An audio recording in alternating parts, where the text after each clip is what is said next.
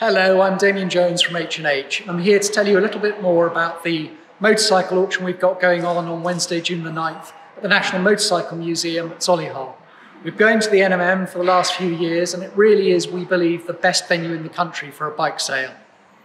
We've got a fabulous selection that my colleagues Mike Davis and Ian Cunningham brought together, 150 bikes varying across all eras from veteran Banbury Run eligible machines through to modern classics, and quite a few barn finds, as you can see behind me with this lovely Vespa and the BSA.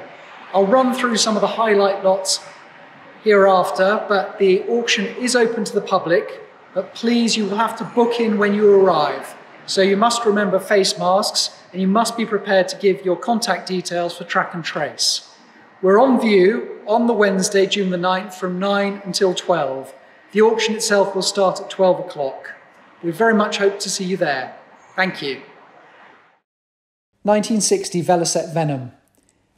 In the current family ownership from new. Subject to an engine overhaul, a matching numbers machine. Started life in Cannock before being passed from father to son. And the son was based in Walsall. I just love the history. A 1914 Sparkbrook V-twin.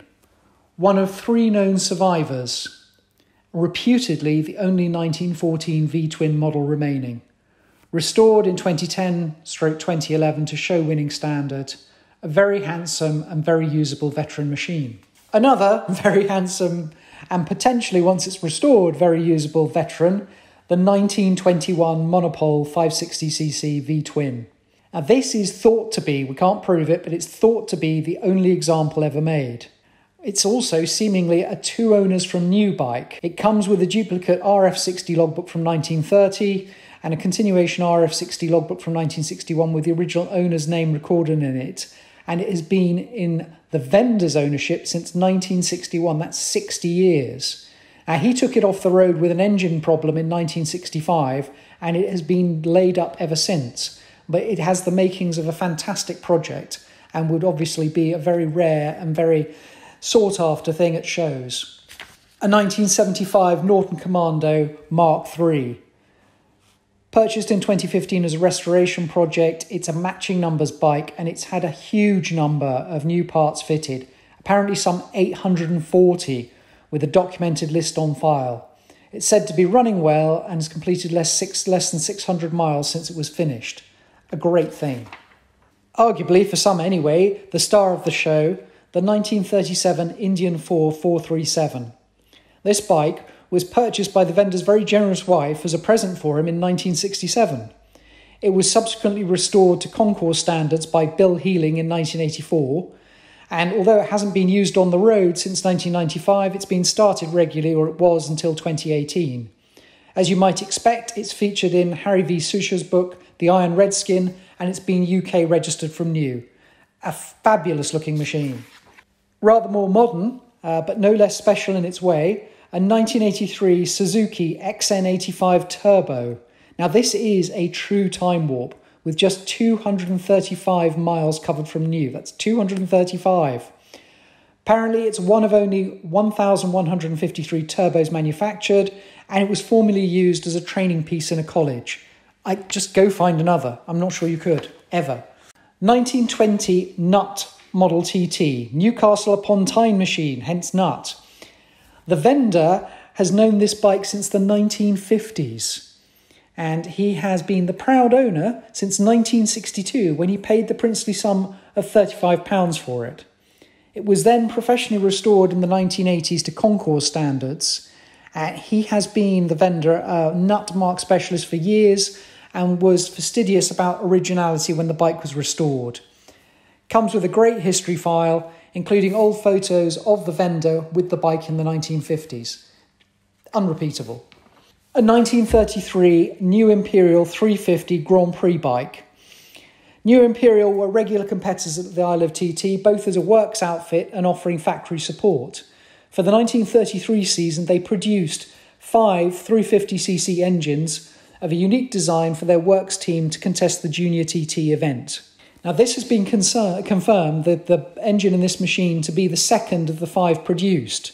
After its works life, and unfortunately the engines were a little fragile, It was put into a frame in 1935 and sold off as a bike. And this is now the only known surviving example as a bike with the 6-stud engine. There is apparently one other 6-stud engine that is known to have survived, but it's not part of a bike. A 1949 Velocette Mark 8 KTT. Now this is, we're told, one of a handful built by Rod Coleman. It was purchased from him by Willie Moreski, who had an incredible museum and collection, and it's described by the vendor as being in excellent overall condition. These KTTs are among the most iconic motorcycles Britain ever produced. 1981 Ducati Mike Hailwood replica. Now this Mike Hailwood replica has had just one owner for the last 31 years. It's a matching numbers bike, and it's an example of the Mark II model with a 2-piece fairing. It's been a UK registered machine from new. It's showing just 25,800 miles, and it is substantially unrestored and original. Very, very evocative Italian superbike. Not quite so super, but also very special. 1964 Honda CZ100 monkey bike. Again, this has been in the current ownership for 30 odd years. It was previously part of a large private Honda collection and restored a few years ago. It's been dry stored since then. But most importantly, the vendor has very generously decided that all proceeds of the sale are being gifted to the Motor Neurone Disease Charity. So, lovely bike, nice backstory, and being sold for a very, very worthy cause. 1928 AJS G8. Now this is just a lovely thing. The longer you look at it, the more appreciation you have for the work that's gone into its restoration, which is chronicled photographically. It's a matching numbers bike. It retains its original registration number. It was on the Banbury Run in 2018. It's been dry stored since then. It's got a good history, and it's a collectible thing. And as I say, the condition is great. 1976 Kawasaki Z1 900, one of the more collectible 70s Japanese bikes. Now this one was restored to concours condition in 2018 using mainly new old stock parts. We're told it's a matching numbers bike, and it's been part of a private collection and pampered indoors for the last 3 years. And finally, a 1988 Norton Classic, which is special because it's had just one owner from new, and it's number 80 out of 100 produced, and it was taken to Richard Nagus in 2018 for recommissioning. It comes with the original bill of sale. If you want one, this is surely one to have. We very much hope you can join us at the National Motorcycle Museum on Wednesday, June the 9th. Doors open at 9 o'clock and the auction itself will start at 12. We look forward to seeing you there. Thanks for watching.